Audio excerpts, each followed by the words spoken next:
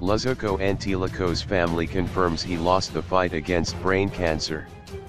We are deeply saddened and hurt by his passing. Luzuko was love personified, he was peace, courage, and strength. The late actor Luzuko Nteleko's family has confirmed the cause of the actor's death, sharing with deep sorrow that the actor succumbed to brain cancer on Monday. Luzuko died aged 36 on Monday.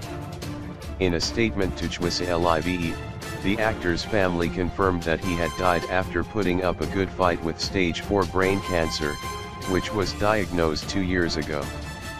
He fought a good fight until he met his untimely death on June 21, read the statement.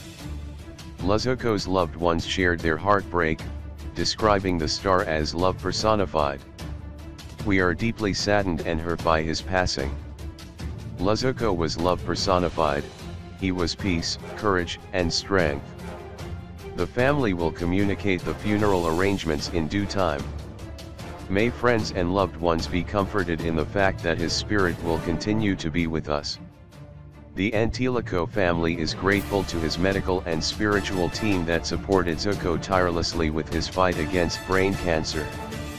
Tributes flooded in online for the star after sister Namsa Nteleko took to Twitter to announce the news. Nteleko had a long career as an actor and featured in big local productions such as Zone 14, Muvhango, and Ring of Lies. The actor was loved by many for his fun personality, humor, and his multilingualism that often left his fans impressed. The star was fluent in Xhosa, Zulu, Sotho, Xitsonga, and English.